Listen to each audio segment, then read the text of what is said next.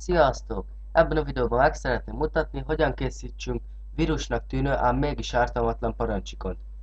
Értelemszerűen létre kell hoznunk egy új parancsikont. Ki is hozza, hogy adja meg a parancsikon célt. Ide be kell írnunk azt, hogy shut down -s. A -s az, hogy leállítja a gépét, a -r pedig az, hogy újraindítja a gépét annak, aki rákattint az adott gépen a parancsikorra. Nekünk most legyen leállítás. Utána szóköz, ismét, -t, azaz idő, beállítjuk azt, hogy 60 másodperc múlva álljon le a gépünk. Utána egy -c, két macskaköröm, ide be tudunk írni bármilyen szöveget, amit csak szeretnénk.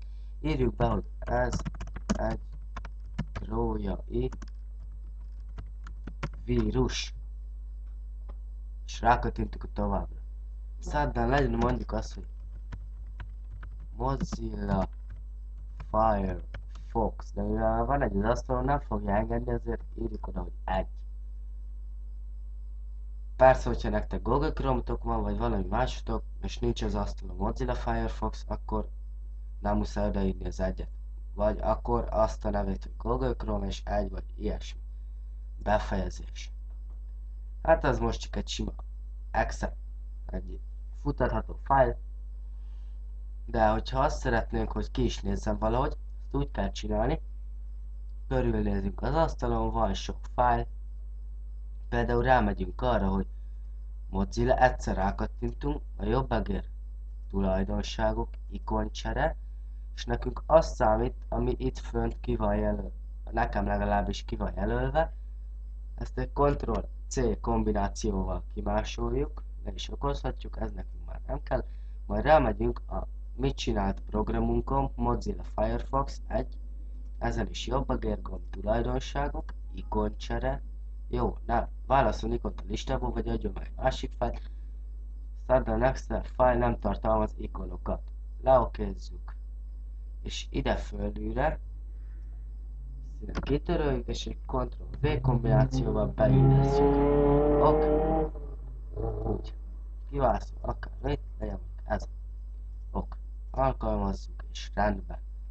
És ha elmenne ott az 1-es, a fene sem mondaná meg, hogy ez a kettő közül melyik az igazi Firefox.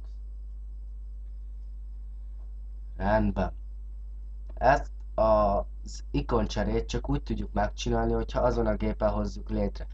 Tehát ha például én most ezen a gépen létrehoztam ezt, feltöltöm egy oldalra, és egy másik gépen leszedem, akkor ezt az ikon cserét megint meg kell csinálni, mert ugyanolyan lesz az ikonja, ami egy sima Excel-es programnak. Rá is kattintunk.